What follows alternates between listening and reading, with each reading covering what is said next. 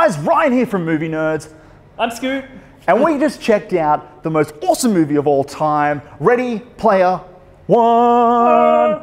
It stars Ty Sheridan as he goes back, not so much back, but it's back for us. It's so much nostalgia. I know, too much. But he heads into the Oasis, a virtual reality world where you can be basically whoever you want, whatever you want, and basically whatever character you want from anything. The sky's the limit, or the imagination's the limit. How really. do they do it? We don't know, but we're going to let you know right after this. So Ready Player One, this is a story about our main character, Wade Watts, played by Ty Sheridan. Ty Sheridan, yes. Up and coming, up and coming. Up It's and coming. fine. He's all right, man. The issue becomes when you start forgetting Spielberg's name. Yes, yes. So Ty Sheridan plays Wade Watts. He's a kind of nerdy kid living in the stacks in Columbus, Ohio in the year 2045. The future is not the greatest, so everyone's decided to live in this virtual world called the Oasis. Yeah. Where basically the imagination's the limit, and this is basically the framing of a very similar kind of story to Willy Wonka in that there's an... So much so. That's exactly where my brain went to too. Basically an adventure film where they need to unlock the secrets in this virtual world to basically get control of the virtual world. They're being chased down by old mate Ben Mendelsohn and his team from IOI who really want to also get control of the Oasis. But ultimately this is just this is kind of just our launching pad into this great world of just anything you could possibly imagine. Literally name it and it's in this movie. We were going to do a video of all the Easter eggs from this film, and I started listing them at the start of the film, and then it just got ballistic, and there's no way, you cannot keep, I have to see this movie about 10 times. Good luck YouTube on putting out a comprehensive video on this. If there's a guy on YouTube that does it, we're not worthy. It's going to be longer than the film itself. Yeah, it's true. It's seriously. It's true. There's probably about 15,000 references to games, movies, board games, books. If you like something from the 80s or 90s, 9 times out of 10, it's going to be in this movie. And I don't know what the licensing factors were for this. But Christ. It is only Spielberg who's going to be able to pull this off, really. Like, no one else has that kind of power. This is very similar to Roger Rabbit in that, he's able to use his powers to kind of get as much as he wants in this movie. And what I really liked is that he doesn't really spend any time saying, oh, look, here's the pulse rifle from Aliens. That's right. Or it's just kind of there. It's for you to pick out, but they don't really call it out, which is kind of nice because it'd be really easy to say, hey, look what this cool licensing That's right, thing we got. yeah. And if you know what the movie was, you get the reference, and that's what it is. That's as far as it gets put on the table. But I like to think that Spielberg went into every one of these conferences to try and get the license for these things and told them about the Reese's Pieces M&M story from E.T. And it was just like, look, we had M&Ms, we wanted M&Ms for E.T., but they said no. And now Reese's Pieces is the most memorable thing from E.T.'s outside of the Alien. So they all just jumped at the chance. That's what I imagine he did. But once again, it's Spielberg. How could you say no to it? Exactly. And I think we've got it's a really cool, compelling story. I think everyone's going to have a lot of fun with it. Let's talk about the cast. Ty Sheridan? He doesn't bring anything new to the table, but as long as his acting isn't terrible, that you kind of pick him out like a Hayden Christensen, then you've done your job. That's all you need to do. And I think what's great about this is that they obviously these actors played their virtual selves as well in the VR world. That's right.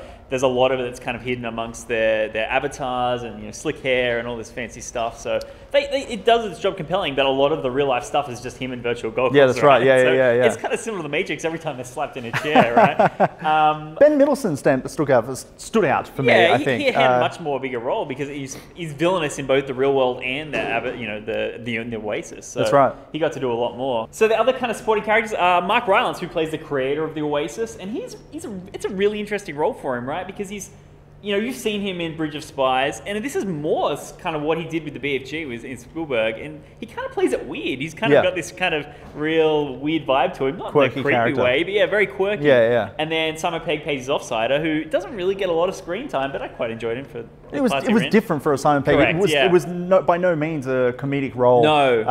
And for Simon Pegg, something totally different and a bit more of a dramatic role almost. Like there was no comedy tone to him whatsoever. No, he which played I a very thought was serious fun. part to the kind of story and ultimately a very human element to the story. And in a world where it's 80% virtual, that's a really important part. And I think that's something we talked about is that the film is 80-20 maybe live action to virtual. Yeah. But the stuff that was live action felt very Spielberg. You know, so much. The 5 leads kind of on an adventure together. It just happens to be they end up in a virtual world. And even the look of it. You know, there was a scene where it was placed in a bedroom, and it just felt like I was in Elliot's bedroom from E.T. And obviously that's same, you know, exactly. It just had that 80s, you know, orange hue. Correct. I just want to be a part of that, and I wasn't, and I'm upset.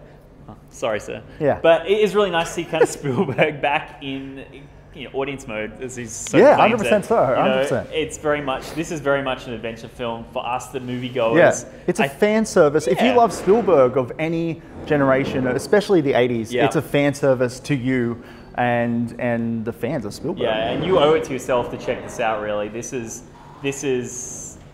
everything you could possibly want from this kind of movie. Really, it's just kind of all the kickbacks to your favorite kind of Spielberg movies. I think if that's what you're into, you're going to have a good time. And that's one thing I actually found funny, essentially, about this film, that even though it had so much nostalgic in it, there wasn't really any throwbacks to any other Spielberg films. No, there was no Jaws, there was no E.T. and the T-Rex from Jurassic Park got a little shout out. Yeah, it could have been just a T-Rex. Yeah, I know. In reality. And, like, there was no like specific roar or anything. Yeah.